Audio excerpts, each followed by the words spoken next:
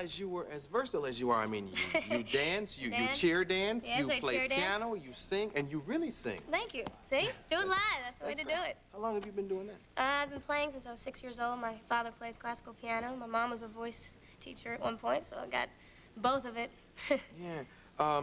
The single one of the singles in that little medley you just did, Ooh, This I Need. That's the new one. That's the new one. And when is that going to hit? That's coming out, like, now. So I'm going to go do a video next week, and it's going to be as hot as the first one. Yeah. Yeah. How did you hook up with Prince? I mean, that stuff definitely reeks Prince. Oh, yeah, it's funky.